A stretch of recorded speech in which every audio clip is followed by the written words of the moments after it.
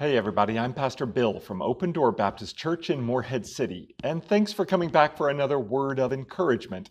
These are weekday videos that we're putting out to help us all to get our eyes and hearts and minds set, locked in back onto God's words of encouragement in the Bible, as opposed to the unstable and tumultuous words that are constantly bombarding us from the world around us.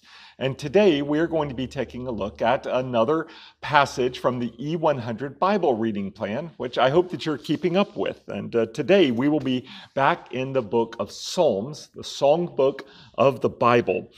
We will be taking a look at a psalm of David, which he wrote after falling into grievous sin. This is Psalm 51, and the first approximately half of this psalm reads like this. Have mercy on me, O God, according to your steadfast love, according to your abundant mercy, blot out my transgressions. Wash me thoroughly from my iniquity and cleanse me from my sin, for I know my transgressions and my sin is ever before me.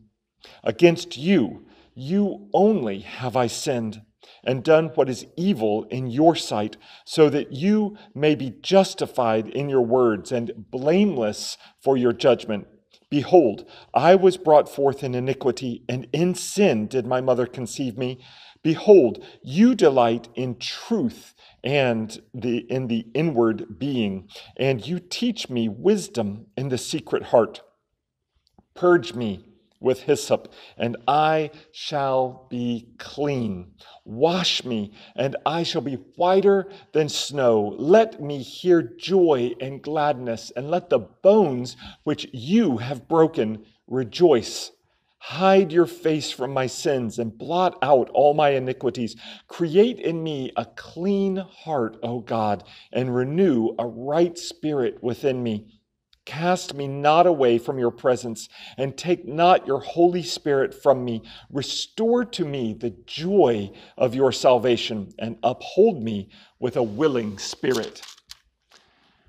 Well, all of us have been in the place of David before, where we have sinned, where we have felt the conviction of the Lord for our transgressions, as David calls them. As a matter of fact, maybe not so poetically, but we have all at one point or another sensed the weight of conviction for our sins on us, which David calls that crushed his bones. But I would point out perhaps an odd or not so obvious point of encouragement in this psalm, and that is that David turns to the Lord to say, "You are the one who crushed my bones." And that is a word of encouragement to us today, because if it is God Almighty who crushed our bones because of our sin, oh, well, then it is also God Almighty whom we are taught to call Abba, Father. He is gentle and merciful, as David points out in this psalm. We can go to him and ask for forgiveness and cleanliness, and that he would hide his face and blot out our transgressions. He is the only one who is powerful and able, kind and gentle, loving and caring, forgiving and merciful. So it is a good thing that we can lay the responsibility of our sense of conviction, our crushed bones within us. We lay that at his feet, because he is also the one who is able to heal us and mend us. Oh, do you want to be clean today?